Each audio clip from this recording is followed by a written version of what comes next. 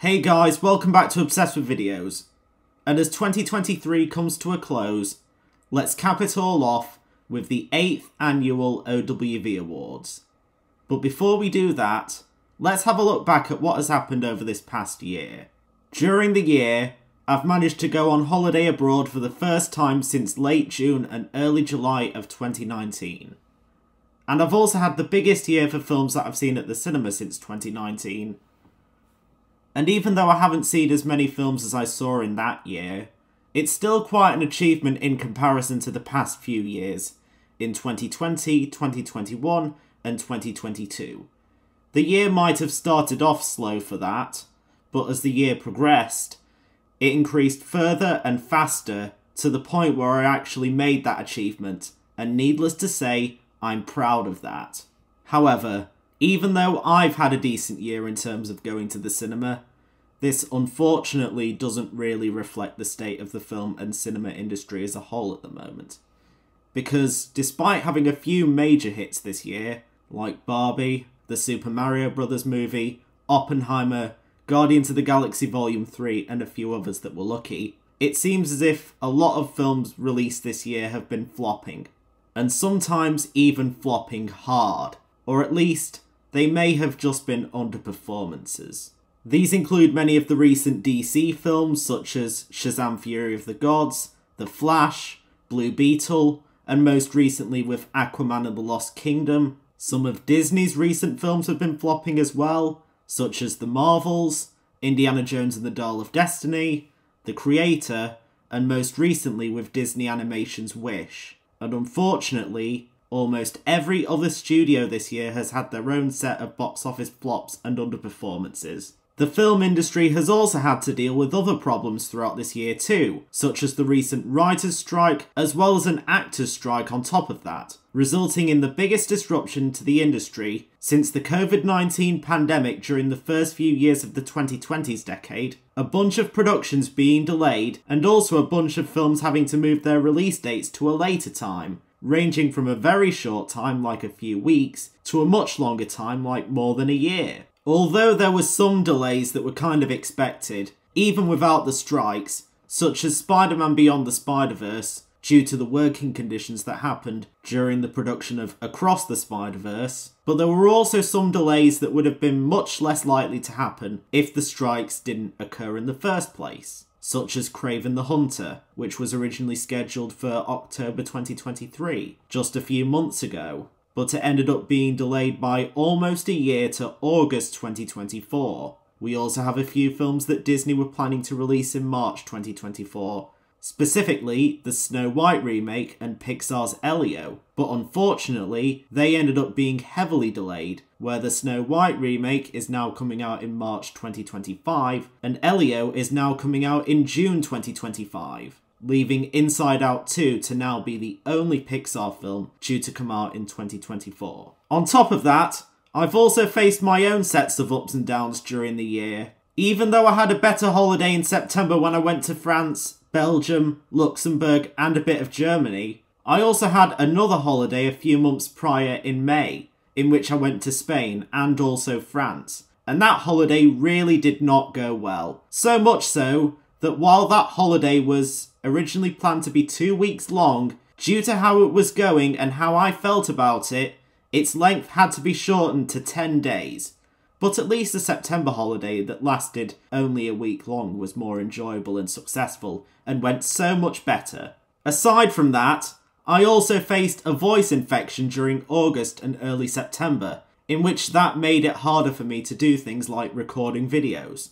And also during late March and early April, I ended up finally getting COVID, and it was an unpleasant experience all around, especially when my mother had the illness much worse than I did. Not so bad that she had to go to hospital or even be put on a ventilator.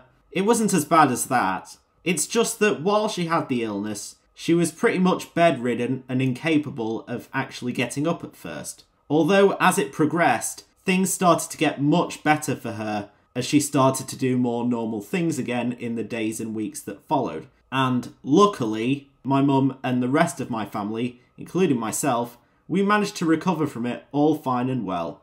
But still, having COVID is an experience that none of us really want to have again. So yeah, as you can imagine from what you've heard, there have been some really good and amazing moments this year, but there have also been some very difficult and sometimes even tragic moments that happened this year. However, this year could have been worse for me, and those achievements that I have made could also have not happened, or they could have happened much less, similarly to how they did during the previous few years. But fortunately, they did happen, and once again, I'm absolutely proud of them. Anyway, with all that said and out of the way, let's actually get a move on with the award ceremony. Starting with the film viewings ranking list. Just like last year, even though I've seen a much larger amount of films this year than I did last year, I still decided to combine that list with 3 other films that I've watched at home this year. So let's see what films I watched from each distributor. And the first distributor in the lineup is Entertainment Film Distributors. I've watched 1 film from them this year, which is Dream Scenario. Vertigo Releasing. I've watched 1 film from them this year, which is How to Blow Up a Pipeline. Entertainment One. I've watched 2 films from them this year, which are Dungeons & Dragons Honor Among Thieves and The Unlikely Pilgrimage of Harold Fry. Signature Entertainment. I've watched 2 films from them this year, which are Rise of the Foot Soldier Vengeance and The Inseparables. Lionsgate Films. I've watched 3 films from them this year, which are Plane, John Wick Chapter 4, and The Hunger Games: The Ballad of Songbirds and Snakes. Paramount Pictures. I've watched 4 films from them this year, which are 80 for Brady, Transformers Rise of the Beasts, Some Otherhood, and Planes, Trains and Automobiles. Sony Pictures Releasing International. I've watched 5 films from them this year, which are 65, No Hard Feelings, Gran Turismo, The Equalizer 3, and Napoleon. Walt Disney Studios Motion Pictures. I've watched 5 films from them this year, which are The Little Mermaid 2023,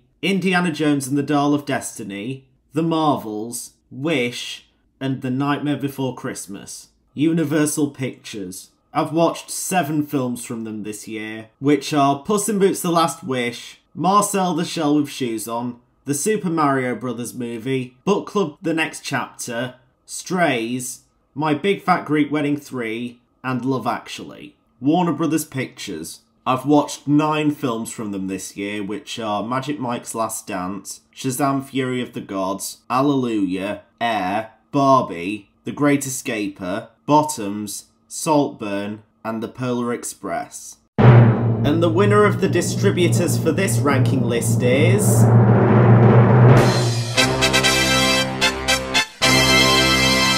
Warner Bros. Pictures. Congratulations to Warner Bros. For having the most amount of films I've watched this year. And I think this kind of reflects on the fact that Barbie, a film that Warner Bros. Released, is also the highest grossing film of the year, and also their highest grossing film of all time, beating out 2011's Harry Potter and the Deathly Hallows Part 2.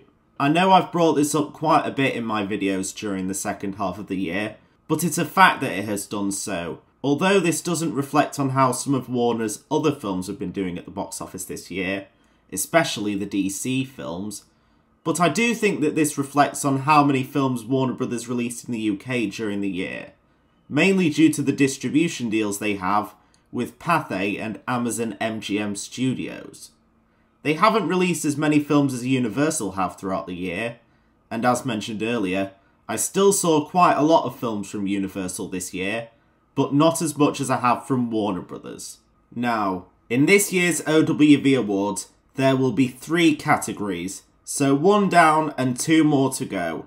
And the next one will be the Home Media Releases ranking list. And this year, I've managed to get more than double the amount I got last year. So let's see what I got from each distributor. Starting with the independent era of Entertainment One, in which I've got 1 home media release from them this year, which is 12 Years a Slave. The independent era of Paramount Home Entertainment. I've got 2 home media releases from them this year, which are The Adventures of Tintin, The Secret of the Unicorn, and Harriet the Spy. Spirit Entertainment.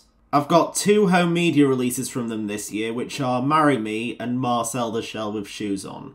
the independent era of Universal Pictures Home Entertainment. I've got 2 home media releases from them this year, which are Green Zone and Emma. The independent era of Sony Pictures Home Entertainment. I've got 4 home media releases from them this year, which are Ghostbusters Afterlife, A Man Called Otto, Lyle Crocodile, and 65. The independent era of 20th Century Fox Home Entertainment. I've got 7 home media releases from them this year, which are The Croods, Maze Runner The Scorched Trials, Maze Runner The Death Cure, Existenz, The Maze Runner, Renaissance Man, and Bridge of Spies. The independent era of Buena Vista Home Entertainment. I've got 7 home media releases from them this year, which are Avatar The Way of Water, Amsterdam, Strange World, Avatar, Ant-Man and the Wasp Quantumania, Inside Out, and Zootropolis. Elevation Sales. I've got 11 home media releases from them this year, which are Clerks, The Aviator, 80 for Brady, What's Love Got to Do with It, Plane, John Wick Chapter 4, Transformers Rise of the Beasts, The Nightmare Before Christmas, Hero Kin The Last Samurai, Babylon, and No Hard Feelings. Warner Brothers Home Entertainment. I've got 27 home media releases from them this year, which are Nope, Black Adam, Don't Worry Darling, Creed 3, Knock at the Cabin, The Woman King, She Said, Stillwater, The Phantom of the Open, DC League of Super Pets, Operation Mincemeat, the recent Halloween trilogy, Alleluia, Last Seen Alive, The Bad Guys, I Am Legend, Book Club The Next Chapter, Megan, Shazam Fury of the Gods, The Fabelmans, Asteroid City, The Black Phone, The Flash, Strays, Fast X, Blue Beetle, and Barbie. And the winner of the distributors for this ranking list is...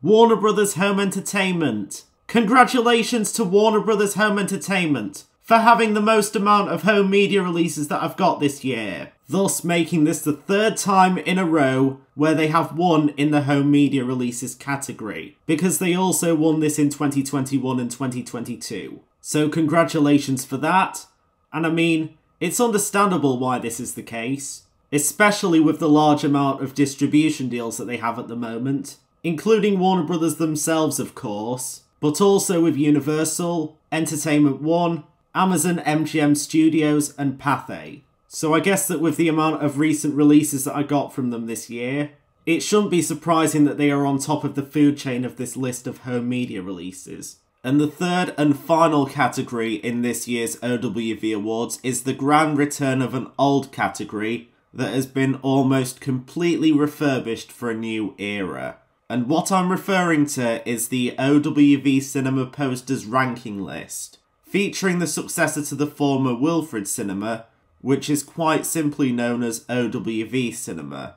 And it looks like they've entered this year with a bang, because I've done quite a lot of posters through them this year. And now it's time that we get to see what they are from each distributor. Starting with Entertainment Film Distributors, in which I've done 1 poster from them this year, which is Elf. Vertigo Releasing. I've done 1 poster from them this year, which is The Enforcer. Paramount Pictures. I've done 3 posters from them this year, which are Top Gun Maverick, The Spiderwick Chronicles, and Monster Trucks. Disney Plus. I've done 4 posters from them this year, which are Luca, Soul, Turning Red, and Raya and the Last Dragon. Momentum Pictures. I've done 4 posters from them this year, which are Bill and Ted's Excellent Adventure, Cliffhanger, Out of Time, and the Santa Claus Brothers. Signature Entertainment. I've done 4 posters from them this year, which are My Sailor My Love, The Inspection, Femme, and Rise of the Foot Soldier Vengeance. United International Pictures. I've done 4 posters from them this year, which are Top Gun,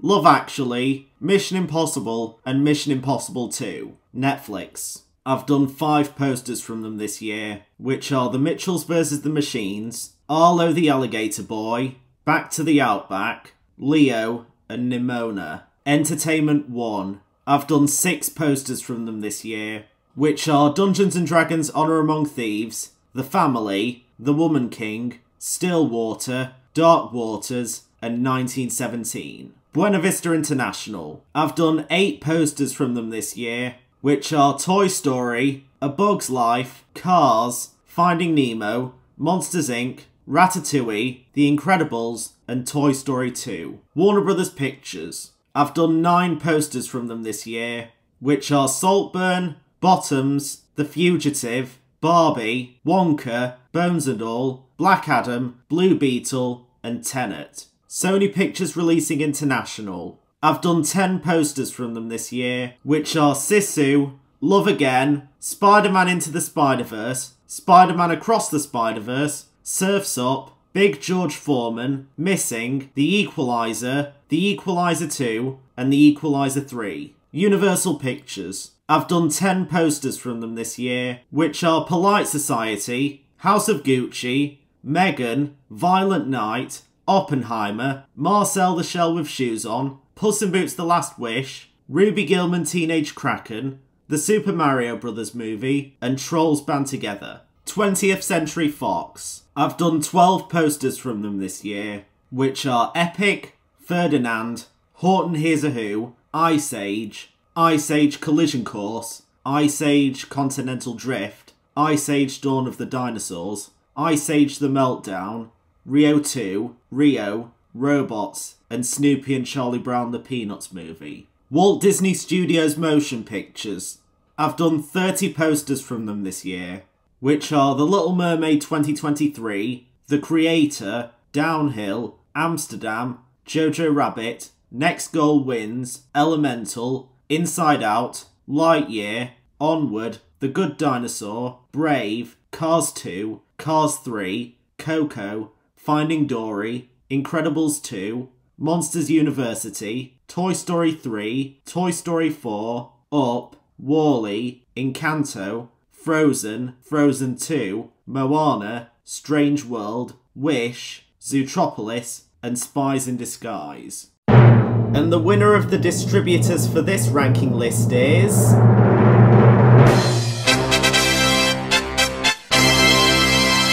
Walt Disney Studios Motion Pictures. Congratulations to Walt Disney Studios Motion Pictures for having the most amount of OWV cinema posters that I've done this year. And to round things up for this year's OWV Awards, let's add the total numbers of all 3 categories together, shall we? So for starters, there have been 39 film viewings, 63 home media releases, and 111 OWV cinema posters in the awards this year. So 39 plus 63 plus 111 equals 213, which is over 5 times the amount I had in total last year, and over 3 times the amount I had in total the year before that. That's quite an achievement in recent times over there. Now, as for what the first video of 2024 will be, I'm not entirely sure what it will be just yet, so you'll have to wait and see on that. But anyway, that fully concludes the 2023 OWV Awards.